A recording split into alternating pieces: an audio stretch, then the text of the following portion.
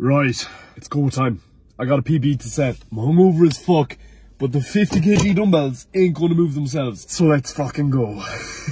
Whenever I'm going for a PB attempt, I always make sure to do a proper warm-up. I start with a weight that's relatively light for me and just bang out a couple of reps. I incrementally increase the amount of weight that I lift. I just make sure to decrease the amount of reps that I do so I don't create any unnecessary fatigue. I try to stay away from 1 rep max PBs just because I'm not a fucking powerlifter, and by going for a slightly higher rep range, you tend to reduce the chances of injury by quite a bit. I was absolutely shitting it when it came to hitting these 50s, but I had to give it a go. Whenever you're under heavy load like this, make sure you take your time to get your setup right. I always place the dumbbells on the end of my knees, so that way I've got more leverage to flick them up into starting position. I try to sit as close as possible to the edge of the bench, so that way when I do lie back, my bum doesn't fall in the divot between the seat pad and back pad. I really try to think about driving myself back into the bench as I press. I take a deep breath in before starting my reps, and I make sure to control the eccentric. But yeah, enough of my shy talk anyways. Hopefully you found a tip or two useful. This last rep was mad hairy. I don't know how I saved it. I think this deserves a follow in itself. Managed to hit the 50s there for 5. Definitely wasn't the cleanest reps, but it definitely gives me something to work on now.